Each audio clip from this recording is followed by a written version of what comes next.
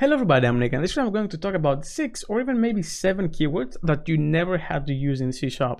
Well, probably. The reason why I say you never had to use them, and you'll see as we go, is that they're very niche in terms of what they do. I'm only going to briefly explain each one of them because they can get very advanced the more you dive deeper into them, but I think there is value in knowing about them, at least that they exist and what they do on the very surface level. If you want to, of course, go deeper on them, you will always find documentation that Microsoft has written for those keywords specifically. If you like that type of content and you want to see more, make sure you subscribe and ring the same notification bell to get alerted when I upload a new video.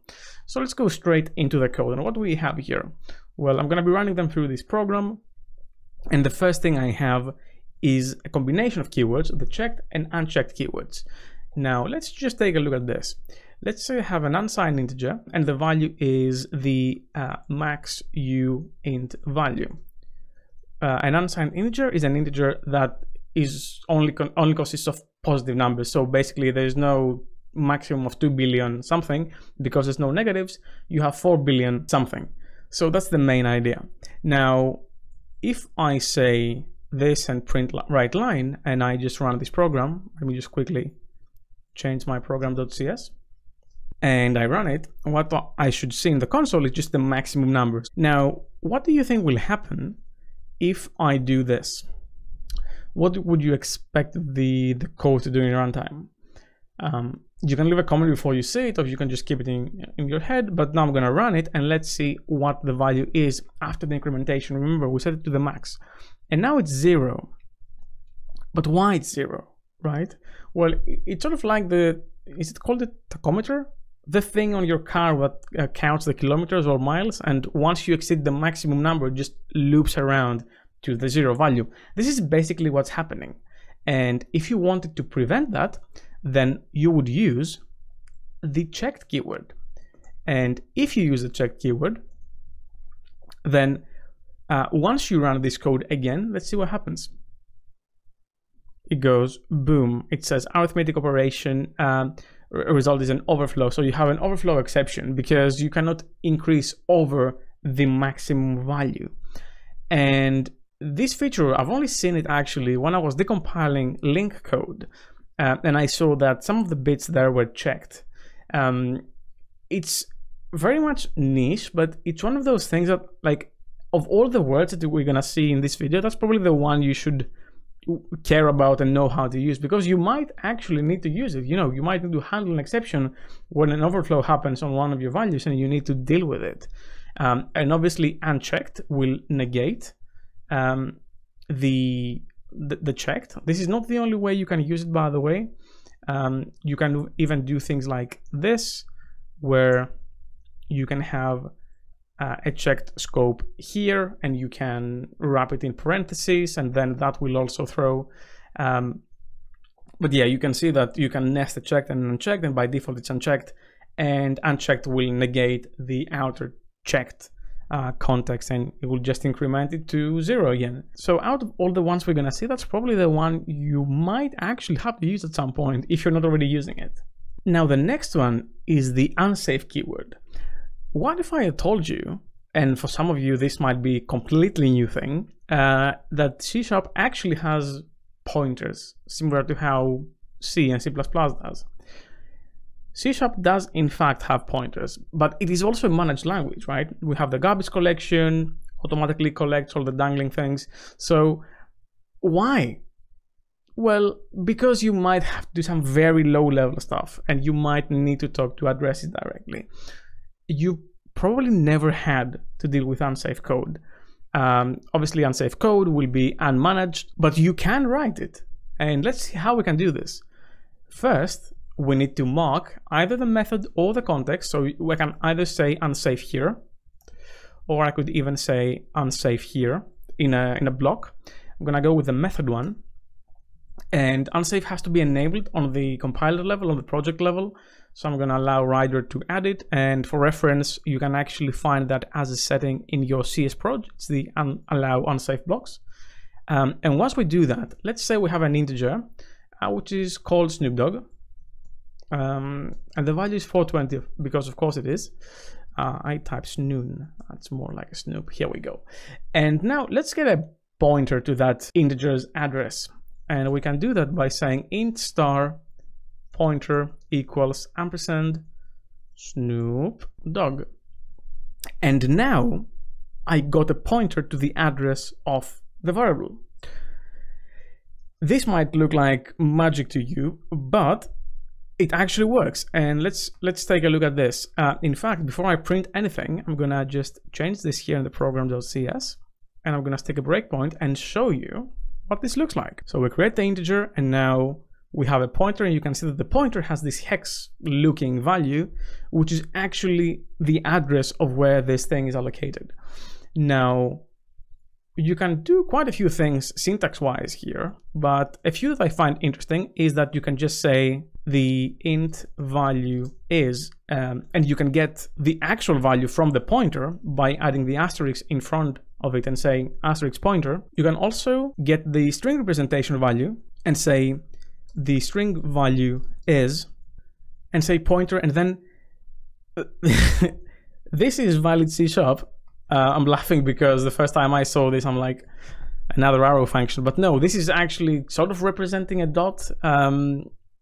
Those of you familiar with C would think that this is fine, but if you just write C#, this might be a bit weird. But yes, this will actually get the string value of the value of the property, and the console.writeLine, the address value is, and we can cast to an integer on the pointer and print those things. And if I let this run, you'll see that we have 420 from the pointer value, the string from the toString, and then the actual address integer by the pointer itself. Would you have to deal with this realistically? No, really, you probably never would have to.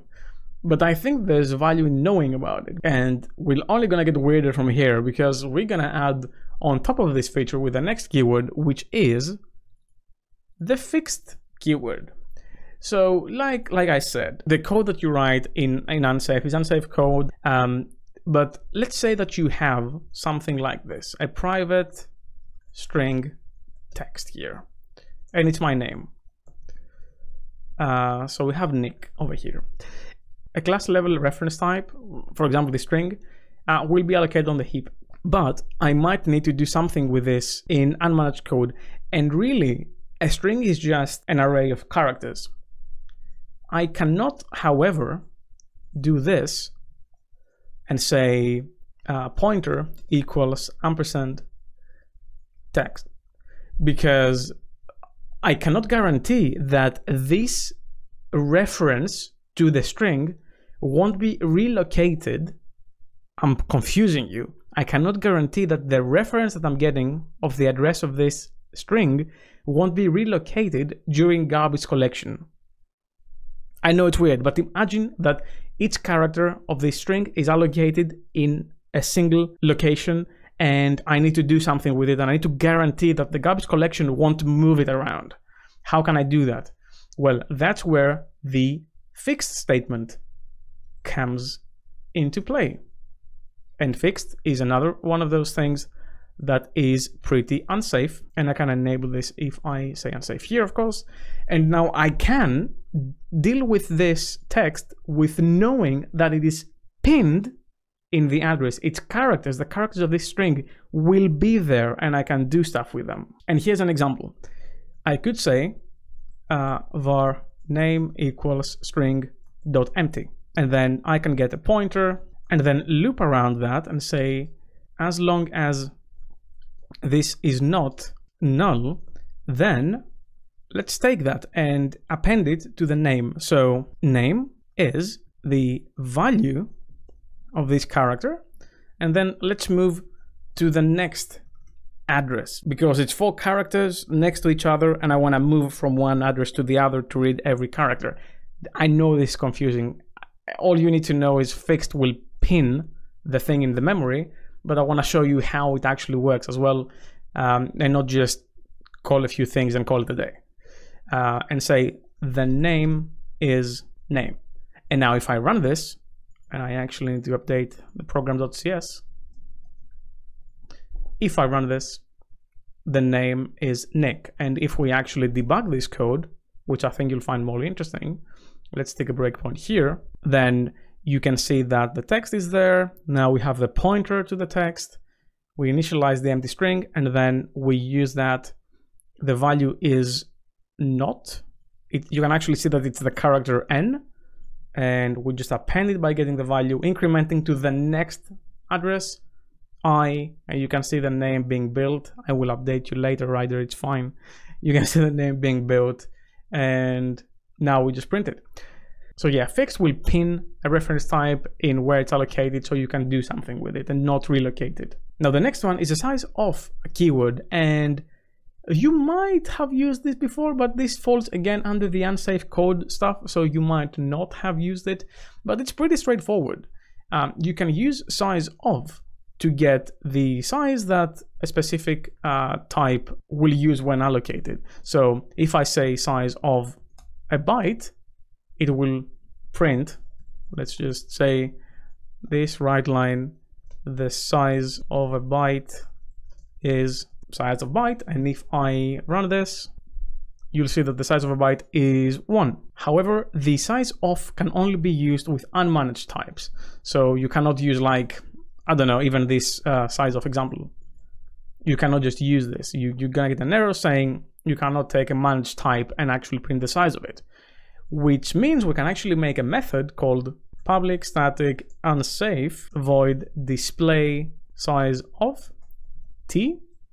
But if I want to do that, and let's just say the size of, and here have the type, so type of t is size of t, then you actually get a 7 keyword you didn't know about, probably for free.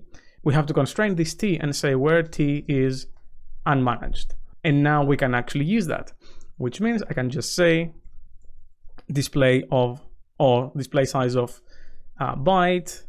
I can display the size of, let's say, a boolean or bool, integer, and so on and so forth. So if I execute this, we are getting the size of those things. Another interesting thing is that if we had a struct, so public struct, let's say a point in space, in 3D space. So what does a point in 3D space have? It has an X, a Y, and a Z. Then because a struct is an unmanaged type, you can actually use sizeof on it. So point goes here, printing it, and it's 3 doubles, as you can see. So 8 bytes each, 24 bytes. And if I was to just show you the double as well, how much memory you allocate for that, the size of double is 8. So that is another set of keywords that you probably never have to use, because it's, again, very niche, right? Why do you need to know? In normal code, you probably wouldn't. You have to be doing very low level stuff to actually need to do anything with that. And then last but not least, we have the stackalloc example. You might have seen a pattern here. It's mostly around unsafe code and memory allocation. This one is actually safe code, so you don't have to worry about that. But let's take a look at the stackalloc keyword. So the stackalloc keyword has been around for a long time, but now with spans, it's actually quite more relevant. And you can have something like that, where you have a span of an integer, and let's say you have some numbers, and you create a stackalloc int array where you have 3 characters, 4, 2, and 0. Now, what does stackalloc do? Well, it's in the name. It allocates the thing that you created in the stack instead of the heap. And the question is, why? Why would you do that? 99.99999% of the time, you don't need to do that. You shouldn't do that.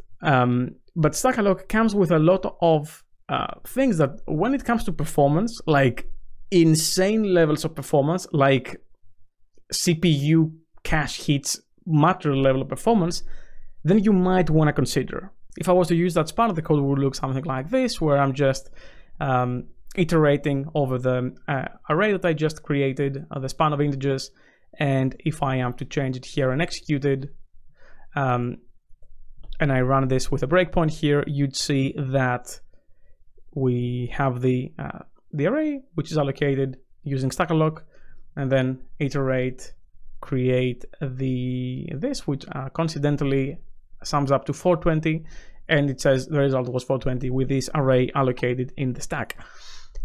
Here's the thing. Using stackalloc to allocate things will create less load on the garbage collector, because stackalloc, once it is out of scope, it will automatically get disposed. You won't have to wait for the garbage collection to find something and then just delete it because nothing refers to it.